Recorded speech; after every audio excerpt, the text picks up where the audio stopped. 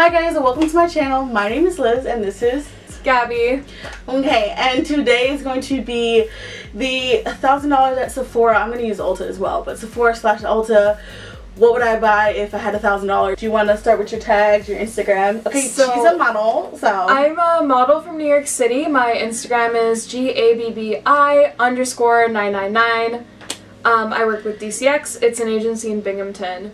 So today I think we're going to be going over our wish list slash shopping list at Ulta / Sephora. So I hope you guys enjoy. Sorry, there was a mosquito that got in here and that's what it was. Okay, anyways. Alrighty, so I'm just gonna go off my my loves on Sephora and my wish list from Ulta. So I guess I'll go first and then you bounce off to which one you like. You already have some ready. Okay. Yeah. So my first thing would be the Huda Beauty Mercury Retrograde eyeshadow palette, and it's like $67.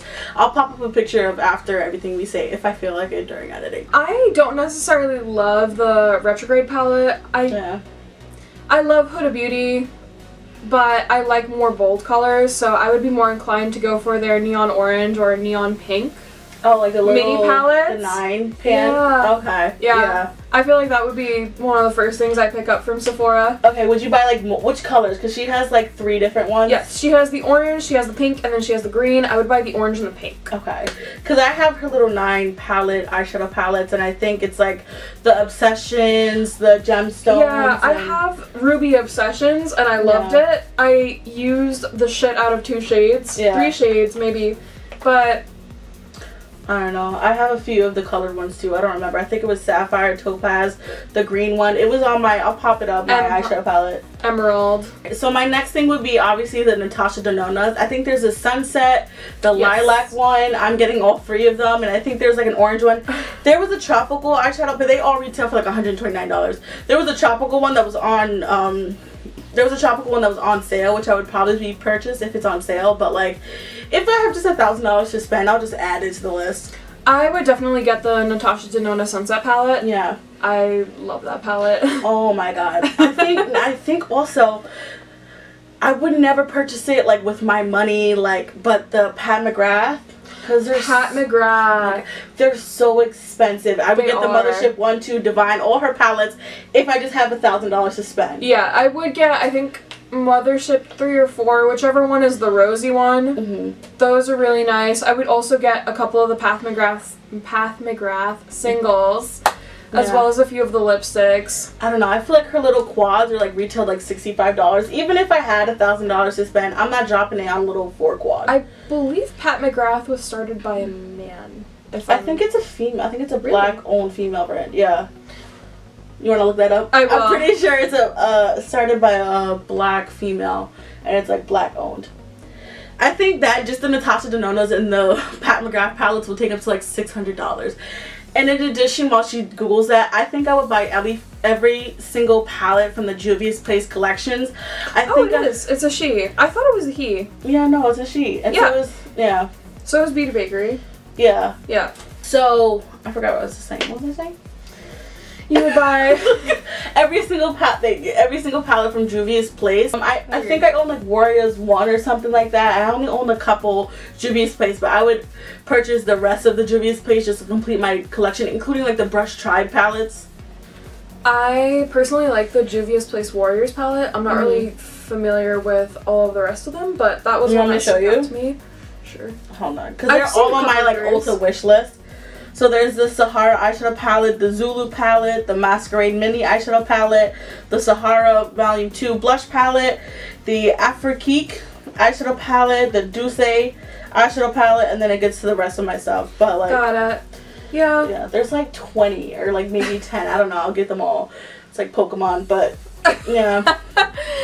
Yeah, I definitely love Juvia's Metallic formula, the one that she uses in the Warrior for the gold. Yeah, I love that one. Specific shade, just because the pan is so big, it's quite nice. Okay. So the first thing that I would get is, I have 3 shades from Beauty Bakery that I like, and the first is Sangria Splash. I would get at least 2 or 3 in that, so it would be about $40 to $60. Yeah. I would get, I believe it's called Mon Cherie. I would get 2 or 3 packages of that as well. It's a really nice red shade. They're both red shades. Sangria Splash is a little deeper and more berry toned, but Mon Cherie is more like red toned.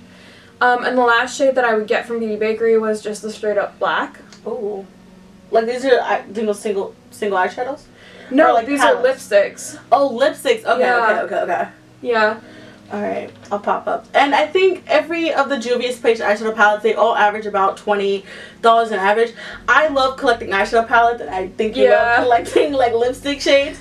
So I was like confused, but I get it. Those are lipsticks. I believe Beauty Bakery has a few eyeshadow palettes, but they're more neutral toned. Yeah, I didn't gravitate towards their lip collection though. What is it, like whipped something? Lip whips. Lip whipped. Yeah, I gravitated toward them like sometime in 2016, I think, was when they had all those Instagram ads with the girls who had like all of the swatches on their hand, and they'd run it underwater and it wouldn't like leave a mark. Oh, okay. Yeah, that's why, and it's still to this day the best lip formula that I've used. It's a little drying, but it has outlasted for me Dose of Colors, LA Girl, Jeffree Star, Kat Von D. Has a lot of like staying power. Okay. The next thing on my Ulta thing is Ofra Cosmetics highlighters. They retail $40 each. That's just bugging for one highlighter. Right. So I think the one on my thing is Pillow Talk, because everybody talks about how much they have it, but you actually own it. I do have Pillow Talk. It's a really nice shade. I tend not to use it as much. I prefer holographic highlighters, so I kind of like the pink / white, like it shifts in the light kind of thing. I also like blue shifts and like blue holographic shifts. Not necessarily hollow, like the hollow sparkly, but like more like color shifting. I would also get the Lime Crime lipsticks.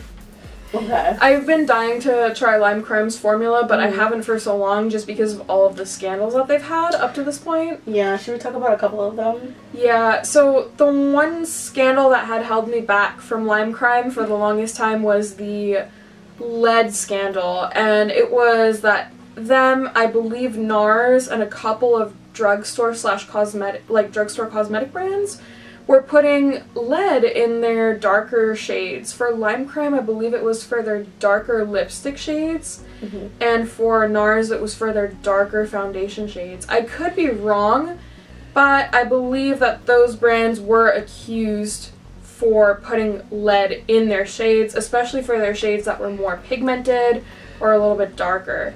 No. That rumor for Lime Crime came out in about 2016. It's 2020. I haven't heard any subsequent rumors that they're still doing that, so that's why I would now try Lime Crime versus 4 years ago. Okay, for anyone who doesn't know, lead is very poisonous to the individual. There was lead used in paint a long time ago. Ooh, do you see that nasty ass mosquito right there? I don't know where she came from, but that's the third one in here. Sorry. But anyways, yeah, so it was used in like the 1800s, right? It was used as paint, and it would cause like a lot of damages to the children that would be in those homes. So like lead in your foundation or in your lip products going directly into your skin and in your body is very toxic, especially in certain levels. So actually, here is a little bit of evidence. The FDA investigated Lime Crime in 2015 for including toxic ingredients in their Velveteen liquid lip ingredient list. They said that they were using ferrocyanide and ultramarine. Ferrocyanide is iron cyanide, I believe. Yeah. And another thing with Lime Crime, the owner of Lime Crime, or somebody who's heavily associated with Lime Crime, I don't know her name. It's very special. I think I'll pop it up if I can remember it, or just Google it. She was seen wearing, she dressed up as Hitler for some reason. I don't even think it was Halloween. I think she was just doing a photo shoot and she decided to dress up as Hitler. So that was, yes. You know. So also, going more on that, I'm not entirely sure that it was lead. However, in August 12, 2015, the FDA issued a label saying that Lime Crime Cosmetics Velveteen liquid lipsticks were unsafe for internal use. Lipstick and other cosmetic products are considered external use. However, if you count how many times that you've accidentally eaten your lipstick or accidentally bitten on something while you're having lipstick on, it becomes ingested and internalized really quickly. So yeah, I bite my lips atrociously, especially when it's like dry. I'm sorry, there's too many mosquitoes in here for my liking. So, but like especially like after it starts drying after the end of the day, I just start like biting my lip, and you know more specifically, the FDA did not approve of these ingredients in the liquid lipsticks because lips are designated as mucous membranes of the mouth, because they do get in contact and produce mucus. So therefore, they were not safe. About the NARS, Lime Crime, Maybelline, L'Oreal, and I believe CoverGirl being called out by the FDA in 2012 for showing that 400 shades of popular lipstick contained trace amounts of lead during a regulated consumer check by the FDA. So this means that the FDA was just testing samples of these lipsticks and they came back with trace amounts of lead.